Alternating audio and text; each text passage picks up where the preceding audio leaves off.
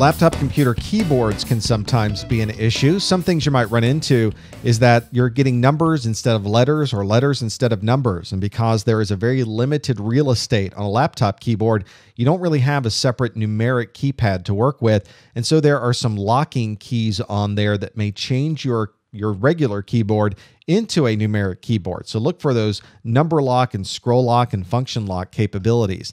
The scroll lock is one that's on every computer these days. People don't really use it very much, but if it's turned on, you may find that instead of your mouse moving around, your function keys moving around properly, or your arrow keys moving around properly in a spreadsheet, the spreadsheet may be moving around your cursor, which is a little bit backwards, and that may be because your scroll lock is turned on. There's usually an F lock or a function lock or something of that sort that's providing secondary functions. We've already seen that with our video capabilities, and there may not be some type of light or visual notification for these. It just may not be an option on these laptop devices to have a specific light whenever scroll lock is turned on, or num lock is turned on, or function lock is turned on.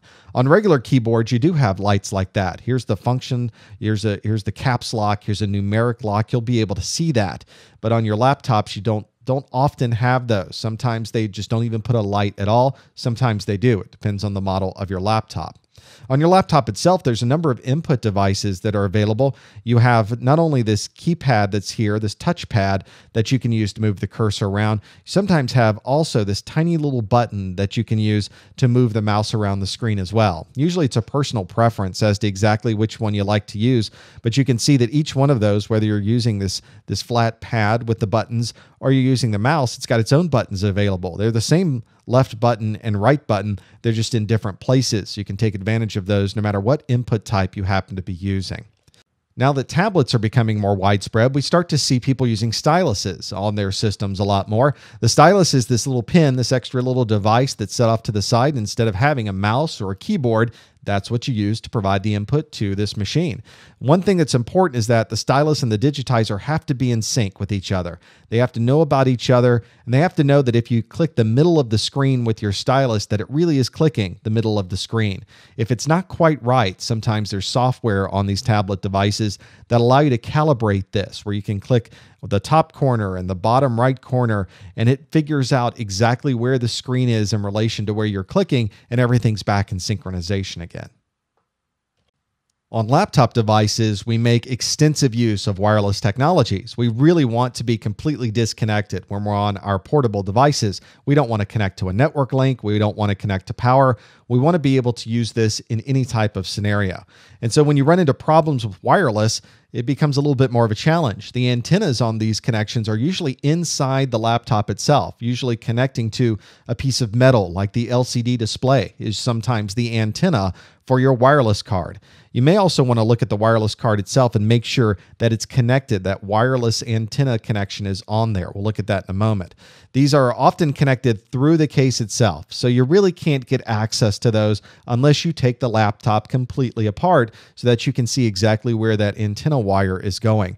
If you're working on the card, or you've opened up the memory slot, or you're inside of the machine, it's very, very easy to dislodge those tiny little wires. So make sure that if you're in there doing an upgrade, doing a replacement, I've had someone come to my office and replace a piece inside of my laptop, and when they put it back together and left, they left the connection disconnected, and I had to go back in there and reconnect everything back up again.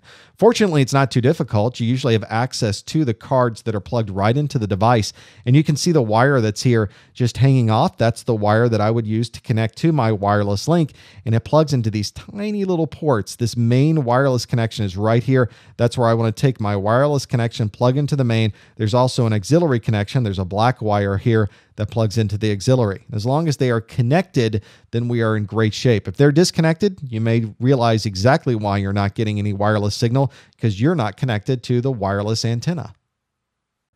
Let's see if we can answer some questions about our laptop issues. Our first question is, what's the most common way to switch between a built-in LCD laptop screen and an external monitor?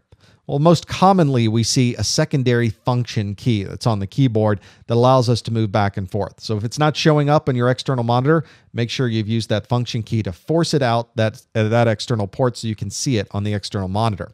What's a common cause of an LCD backlight that's not lit? You'll see this if you can almost see what's happening on the screen, but you can't really read it well. It's probably because that backlight isn't lighting up, and usually it's a bad LCD inverter that's not providing us with the light behind the scenes.